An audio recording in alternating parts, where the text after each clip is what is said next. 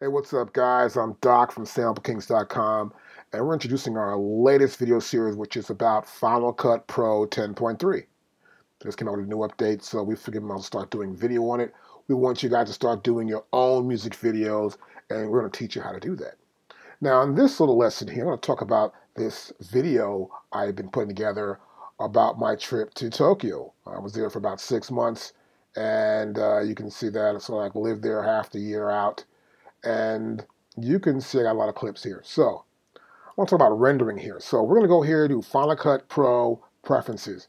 And here in Preferences, we're in Playback, and we have Background Rendering. Now, a lot of times I will render. But generally, when I'm working like this, I'm trying to get an idea of what I want to do, I'm not going to render so much. Just going to apply the effect, see how it looks, add some more effects, and then I may say, okay, you can render now. So in this case, I'll turn off background rendering.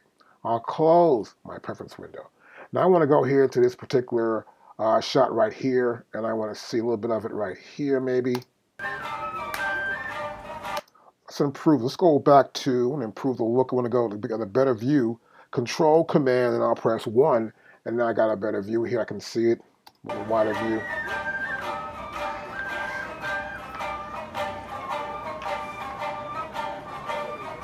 Okay, you'll notice one thing, it's sort of washed out, and this is almost that like cool film look where you don't get too much of the contrast or saturation in color. And this is kind of cool. But what I want to do just for demonstration right here, I'm going to select this clip. And instead of rendering, I've got it set here for a LUT, which is a lookup table used for colors. And I want to apply a certain LUT to it. I'm going to go over here, look at the LUT here. And that's too contrasty for me. And I go to here. And this isn't bad here. This isn't bad. This is pretty good. So it's not too contrasty, and it reminds me of how it looked when I was there. The lighting and everything else is almost the same, so I'll go back to here and look at this. And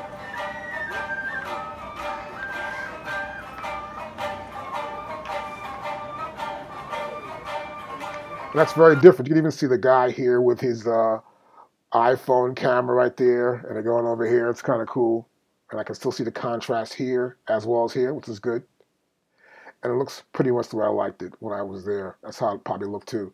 And so I used a Sony a7S, and I used S-Log 2.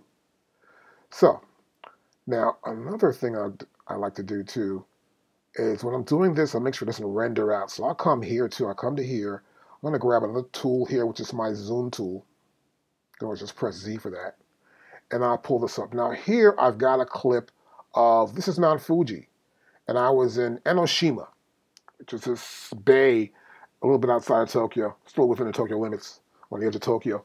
And I can see Mount Fuji from here.